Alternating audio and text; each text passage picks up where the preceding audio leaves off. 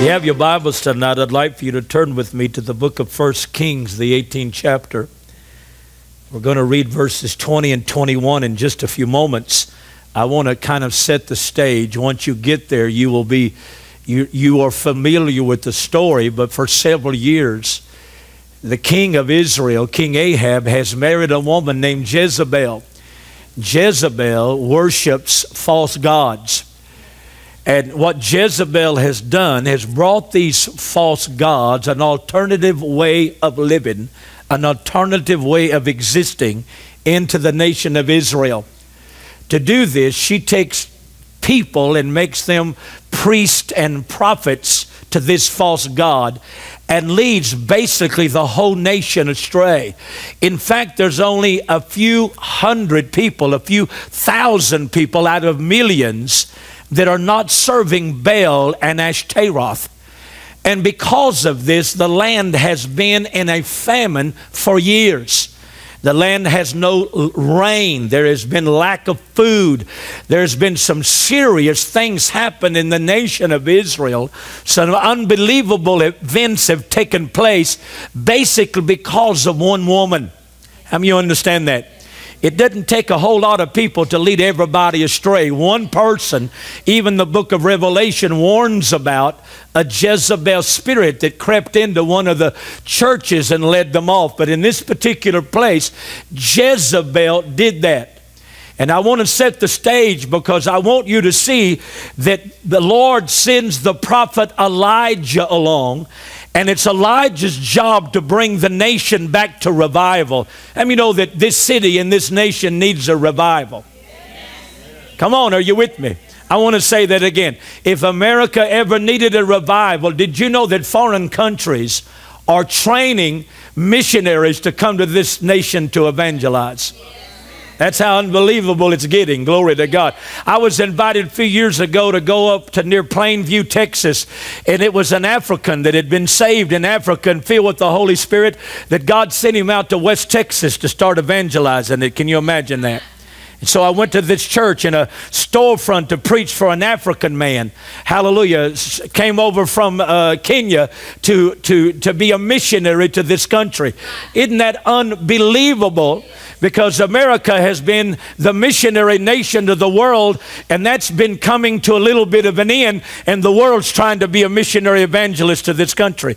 Somebody give the Lord a praise that we need a revival in this country. And you need to understand what can follow, what can end the revival or end the blessing is following the wrong thing. Am y'all with me? Say amen. So I want to read this and I want to show you something in 1 Kings 18, 20 and 21, because Elijah comes along and he says these words. So Ahab sent to all the children of Israel and gathered the prophets together unto Mount Carmel. And Elijah came to all the people and said, how long halt ye between two opinions? If the Lord is God, follow him. Yeah. Everybody shout, follow him. But if Baal be God, follow him. And the people answered him not a word. And now all the miraculous that begins to take place and the fire falling from heaven and all the things that begin to take place are to get the people's attention off of following Baal and following something out of line and get their attention back on following the Lord. And because the fire fell and they got their attention back on God, the rain began to come and the blessing began to come and the turnaround began to come in the name of Jesus. There's always a turnaround when you follow the Lord. Anybody want to help me out? Now I want you to go with me and we want to see this again in 1 Kings chapter 19. 1 Kings chapter 19, God sends Elijah to Elisha. And what it is that the anointing is going to begin to transfer from Elijah to Elisha. And let's see what happens in 1 Kings chapter 19. All of this takes place because he decides to follow the right thing. How many of you with me? Say amen. 1 Kings chapter 19 verse number, let's start in verse number 20 here. And he left the oxen and ran after Elijah and said, let me, I pray thee, kiss my father and my mother, then I will follow thee. Say it with me. Then I will follow thee. And he said unto him, go back again, for what have I done unto you? In other words, when Elijah took his mantle and threw it on Elisha, Elisha felt the glory of God. Elisha felt the anointing of God. Elisha felt the move of God. And he said, I'm not going to follow these oxes no more. I'm going to follow what you got. I'm going to follow what the Lord has. The enemy will work on you to follow every kind of thing in the world. But you need to keep your eyes following the Lord Jesus Christ. Following what the Lord wants to do, what the Lord's after. Somebody give God a crazy praise. Come on. I'm going to tell you that in 2014, all you've got to do every day is make sure you follow the Lord and don't let the devil get you off on some rabbit trail. Give the Lord a crazy praise. Come on. How many of you love the Lord? Say amen. Let's build upon this. Numbers chapter 14, verse 24. Numbers chapter 14, verse 24. We're introduced to a guy in this story named Caleb. Caleb is one of only two men that came out of Egypt by putting blood on the doorpost of their houses. One of only two men that actually made it into the promised land. How many of you with me? Say amen. One of only two. 3 million Jews died in the wilderness because of lack of faith. They could not enter into the rest of believing God. They couldn't enter in and follow the Lord. They were following a cloud, but they weren't following the Lord. Because when the Lord got ready to lead them into the promised land, they couldn't follow him there. They still had junk on their mind. They still had fussing and fighting on their mind. They still had Egypt on their mind. They still had the past on their mind. And they couldn't follow the Lord into that promised land. How many of you with me? Say amen. How many of you know there's some people that just can't keep on going and follow the Lord into the next step?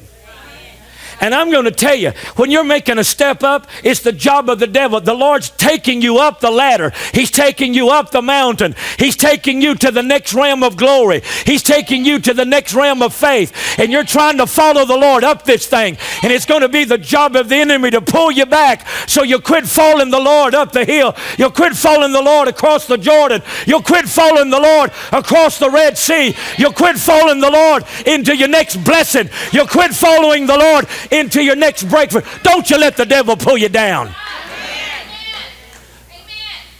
Come on, give the Lord a praise.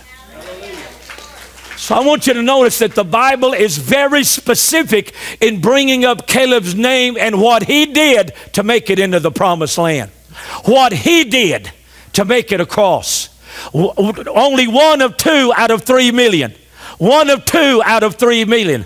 But my servant Caleb, because he had another spirit with him, he hath followed me fully.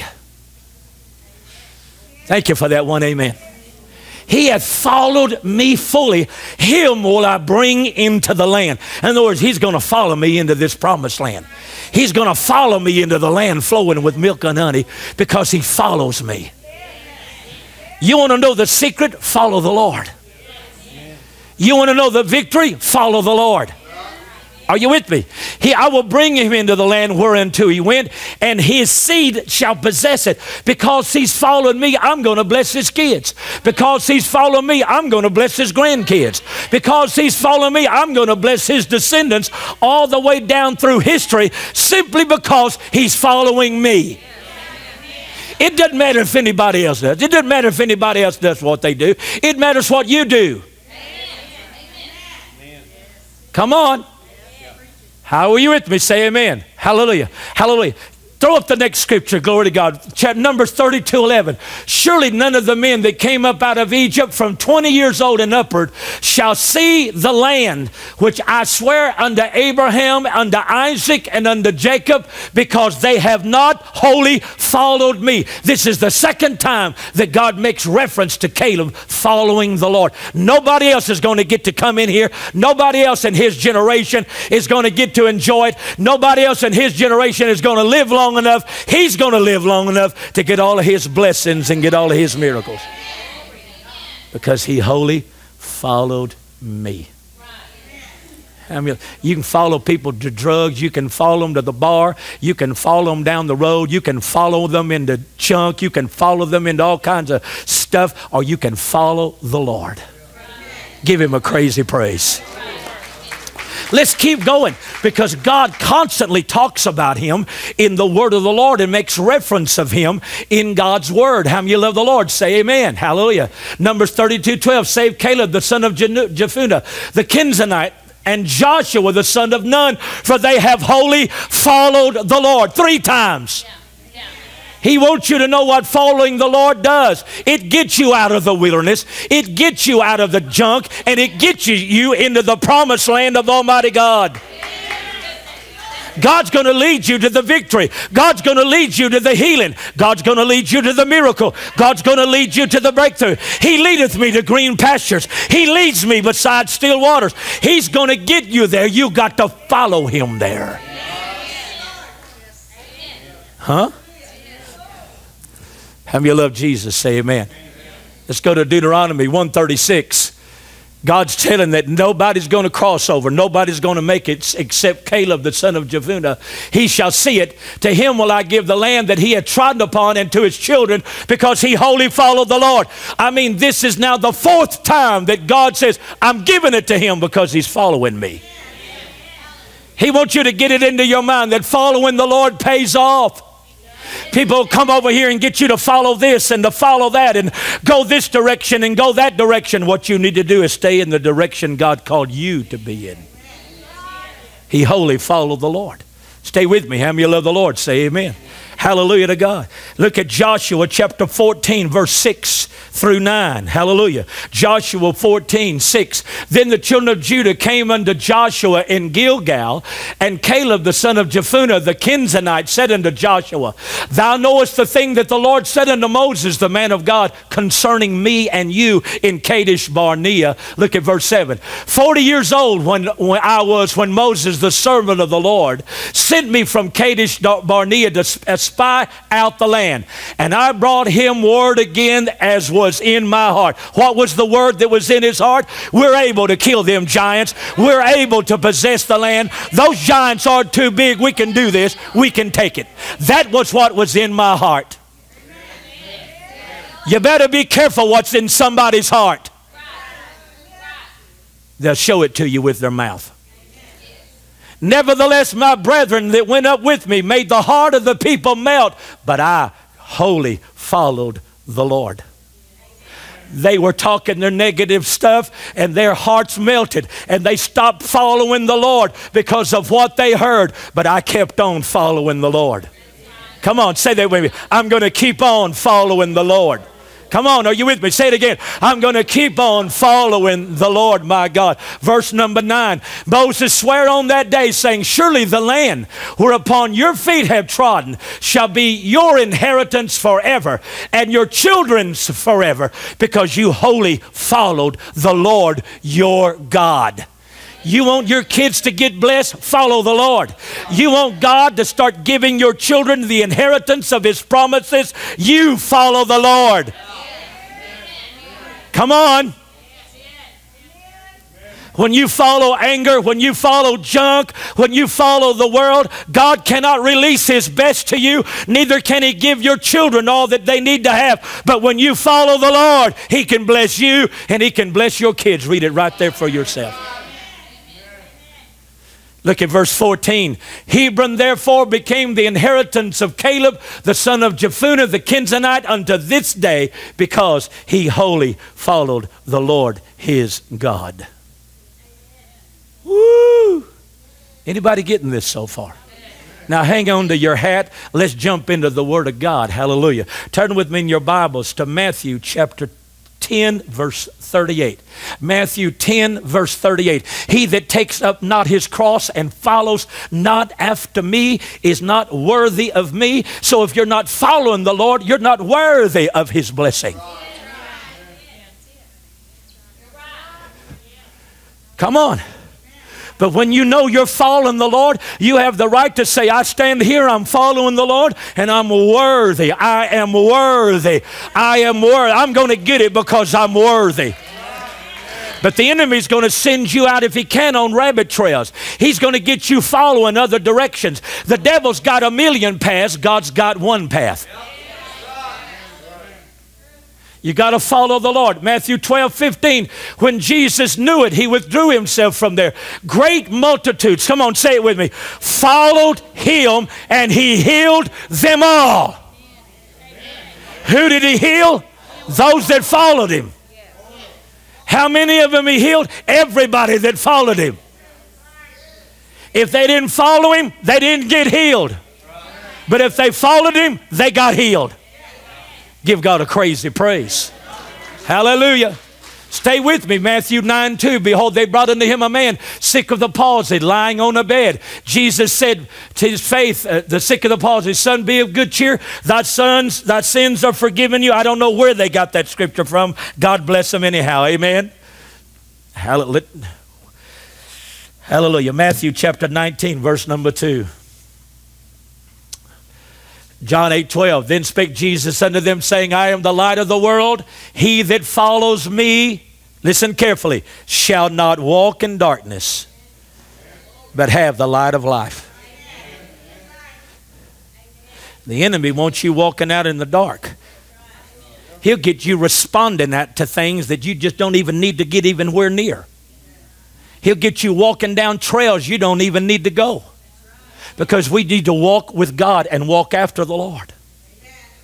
Huh?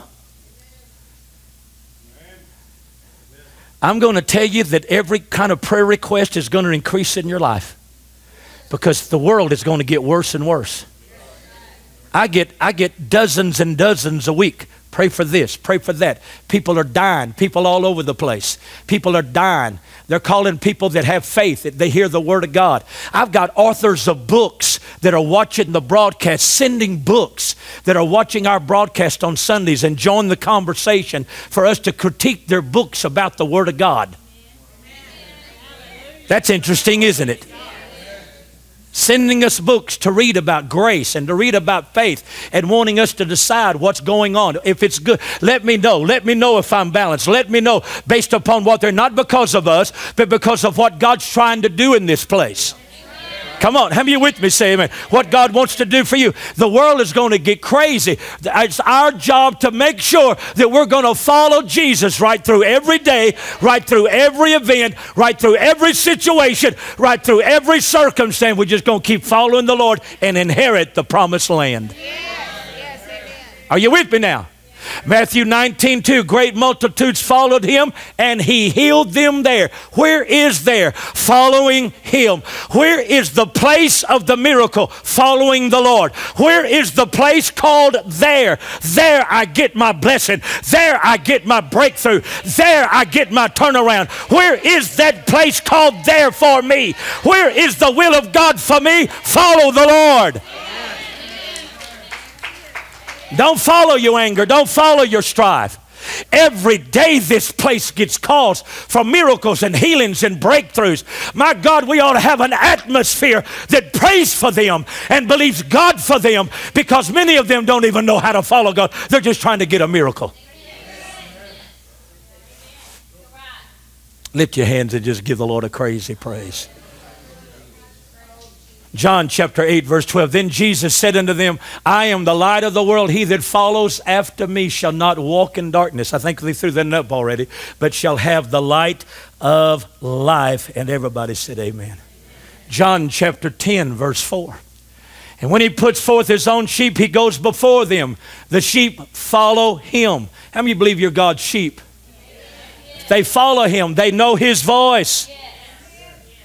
They follow him. They know his voice. They follow him. They know his voice. Woo!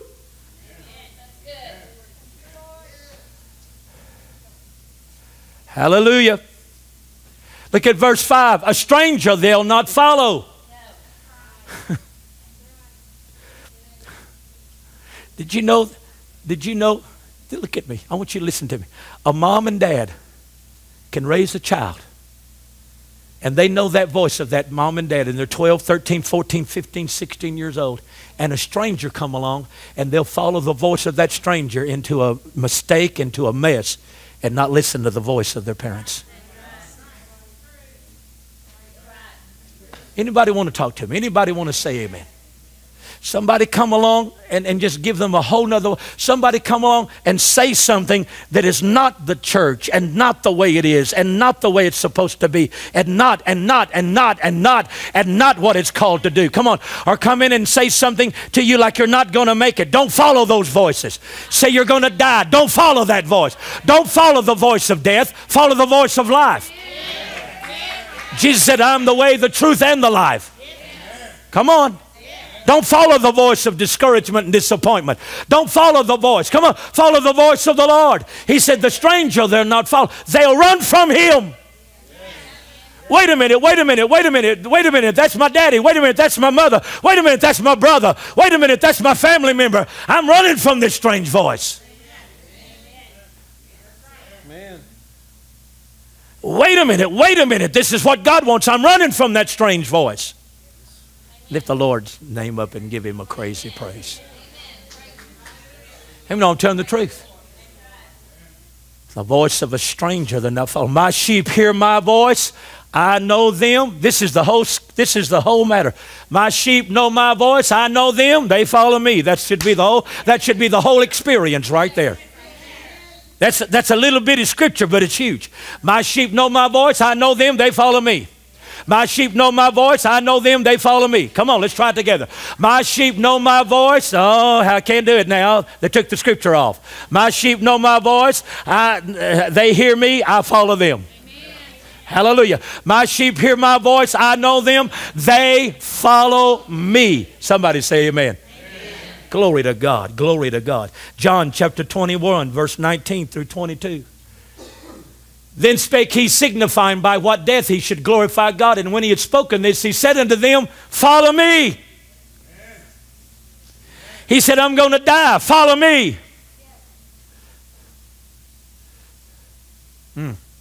Verse 20, then Peter turning about seeth the disciple that Jesus loved following, which also leaned on his breast at supper, that's John, and said, Lord, which is he that betrays you? Who is he that betrayed you? That's who Peter's want to know. Peter's want to know who's betraying you. Peter's asking some of the dumbest questions. How many know about Peter? He does some of the dumbest things in the world. And he wants to know, I want you to tell me who's going to betray you.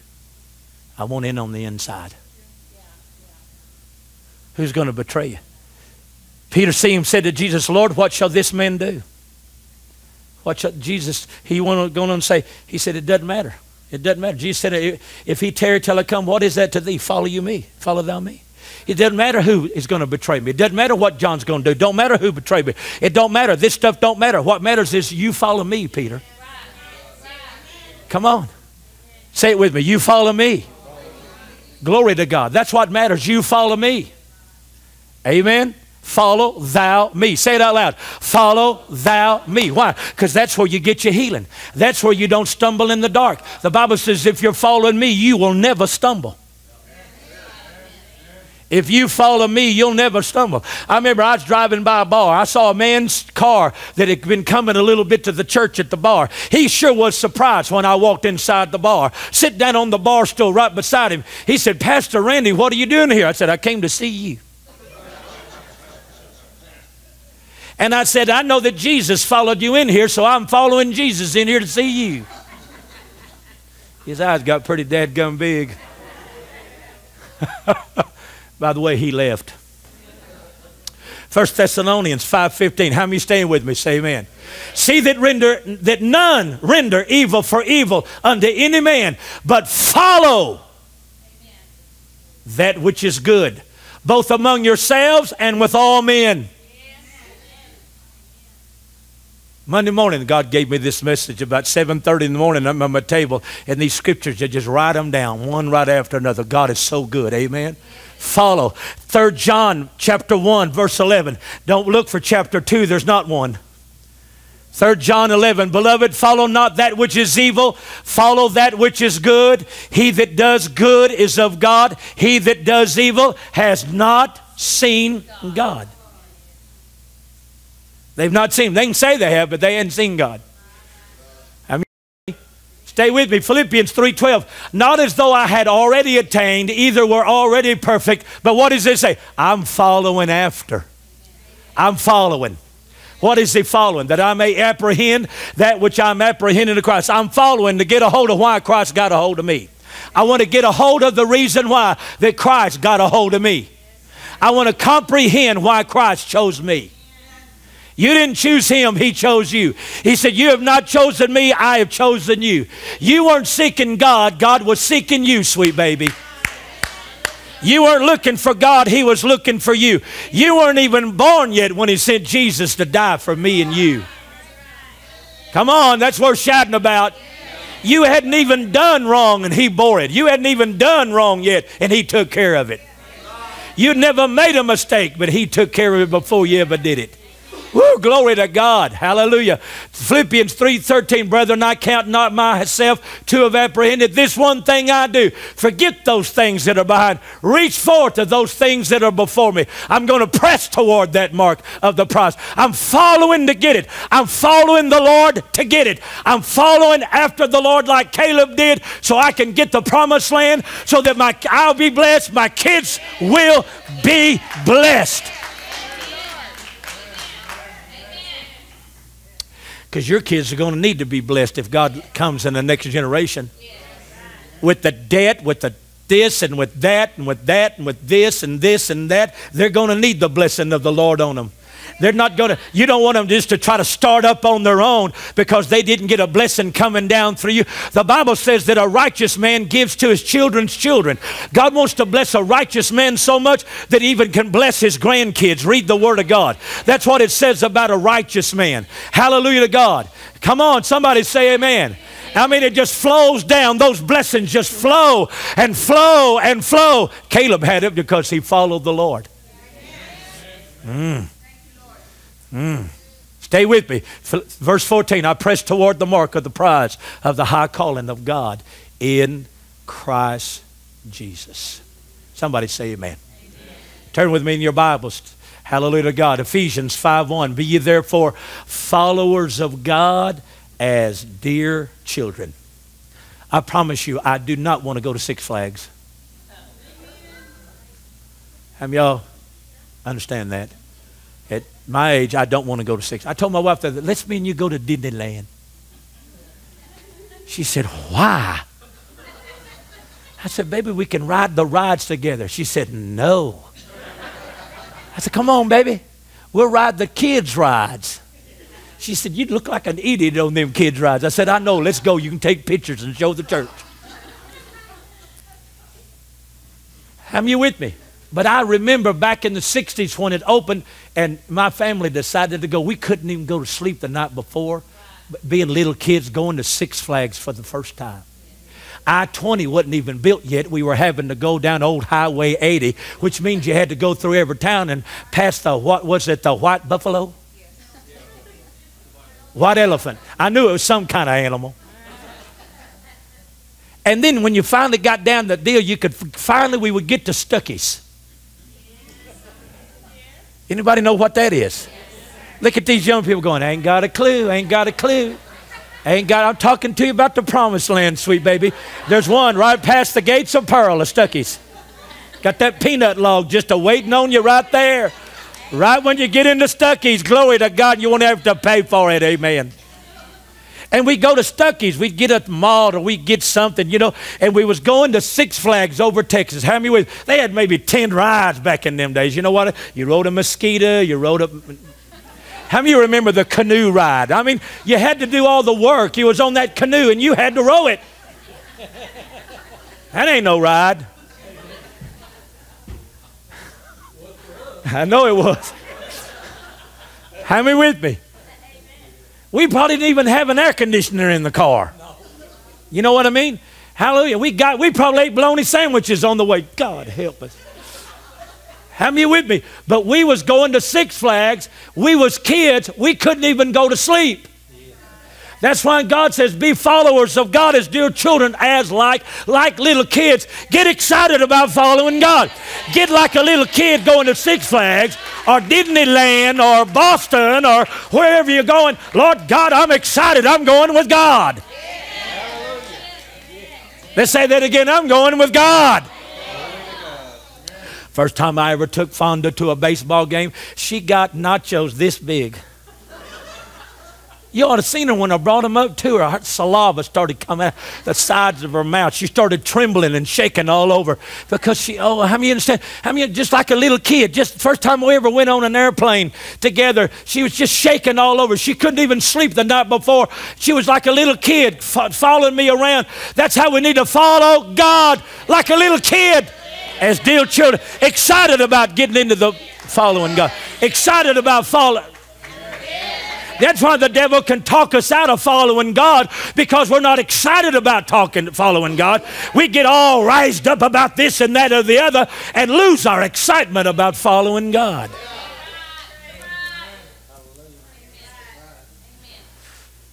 Hallelujah. Amen. How many love Jesus? Stay with me. I'm almost through. Glory to God. Hebrews 6:12. See that you be not slothful, but followers of them who through faith and patience inherit promises. You follow God, and you are to follow people that have faith and patience. And you know it takes faith and patience to be a Christian. And you know it takes faith and patience to work with Christians.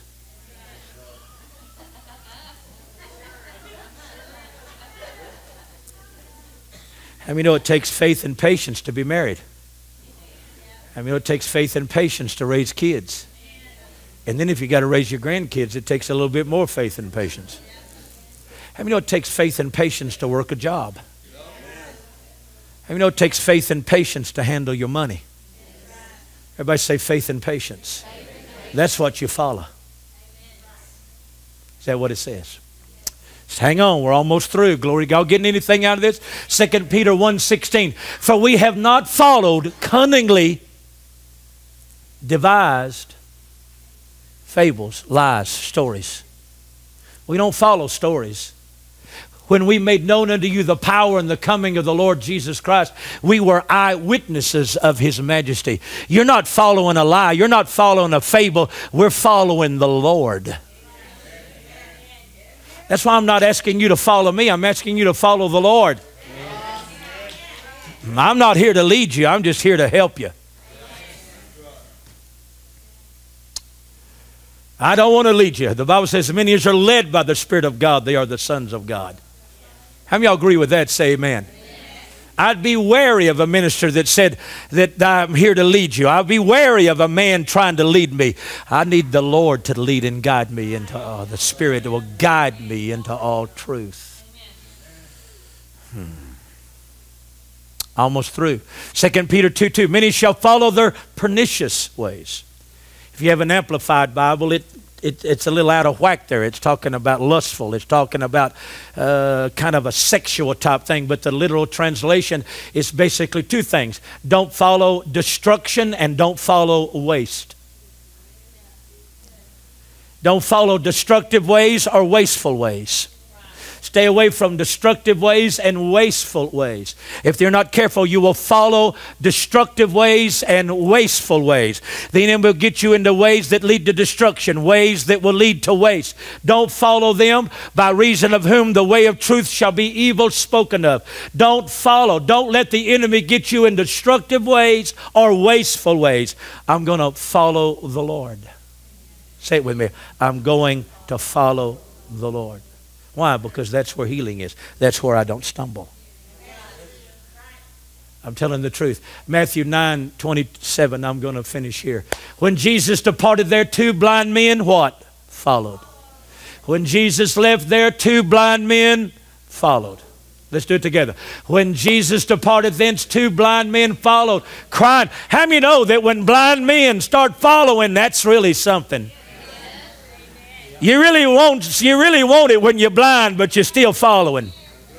You don't even know where you're going, but you know who you're following. You don't even really know where you're going to end up, but you know who you're following. It's going to be all right. Follow crying, saying, Jesus, Son of David, have mercy on us. Verse 28. And when he was come into the house, the blind men came to him. And Jesus said to them, believe that I'm able to do this? They said, yes, Lord, I believe it. They would have never had that conversation if they had not have followed. And they followed all through town, and they followed all the way into the house. Jesus is knocking on the door, ringing the doorbell. They thought it was Avon calling. Opened the door. It was Jesus. He walks in, and here comes two guys they don't even know walking through the door, and they're blind as a bat, but they're following Jesus.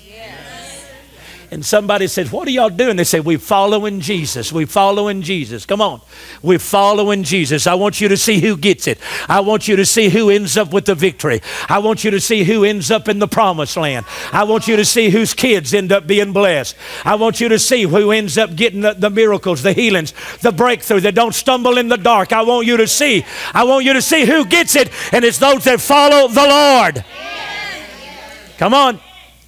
And then he touched their eyes, saying, according to your faith, be it unto you. And their eyes were open. And Jesus said, don't tell nobody.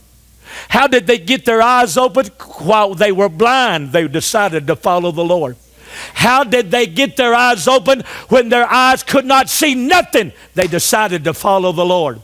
They followed him all the way through town. They followed him to a house of a total stranger. They followed him. They had a conversation with him, and he opened their eyes, and they were completely made whole because they followed.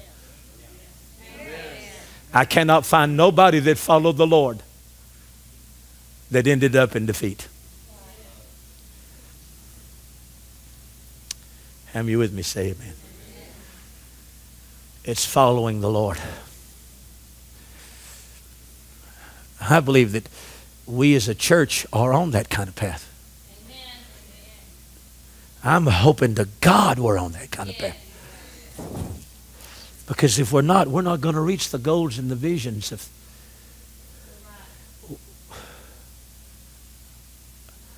the salvations and healings and miracles. We'll be dealing with too much other stuff. We're building that building for one reason only. Thank God for my brother Don. Thank God for all of you that have been given. Thank you so much. I think it was last Sunday, people just gave $10,125 came in just for the building alone. Give God a crazy praise. Isn't that remarkable? God's good, amen? Faithful and worthy of the glory and the praise. We're not building that building so people can drive by and say, hey, they got a building. We're not building the building to look impressive, to look good. It costs too much money to look impressive and good. Even though that it's going to be extremely beautiful. Just look at the cabinets. Even the toilets in this thing are going to be pretty. But we're not having all of this stuff. We're doing it for a future. I mean, with me, say amen. We're not doing it so people here can do something. It's so people out there can come in and get something. Because I'm hoping that we put that plugs in there. Don was careful. We put the plugs in there so we could put big screens up in there so that we can put sound systems up in there. We can even use it for an overflow. I don't care if we have to eat off the kitchen counters because there's so many people in the overflow. That's fine with me. But it's just so that we can follow the Lord just a little bit better. The people that let us use the parking lot, the guy was here. I said, thank you so much. Thank you. Thank you so much. Thank you so much. Thank you so much. They signed an agreement underneath a lawyer that as long as we are here, we can use that parking lot across the street at absolutely no expense. It cannot change. Even if they sold it, it cannot be changed. Or we couldn't have done it. We couldn't have built it. I mean, oh, God's a good God. We're not trying to build a pretty building. We're trying to build a building so that people can do.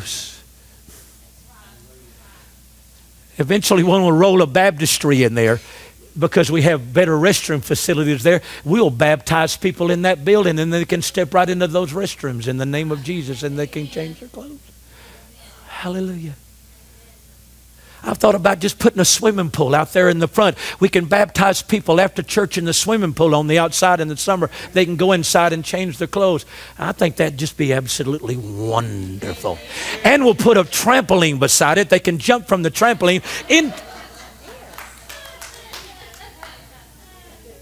Hallelujah. I'm sure that everybody will be baptized every Sunday, every summer, all summer long. I was baptized 16 times this summer. Glory to God. How many with me say amen? That's what I'm believing God for. I'm not just trying to feed people in the building. I'm trying to get people to come for their life to be changed, that they'll follow Jesus. Amen. You are, they're not. How many love the Lord? Say amen. Let's stand together. They followed Jesus blind. I love that, don't you? I can't see a thing, but I'm following Jesus. I don't even know where I am, but I know who I'm following. And guess what? You will know where you are, and you will see. Following Jesus, just pure blind. Blind faith, just blind faith. Blind faith. God Almighty. Get back to the reasons for all this. Follow Jesus. Don't you love the Lord? That's why we're here. That's why we're doing it. Follow Jesus.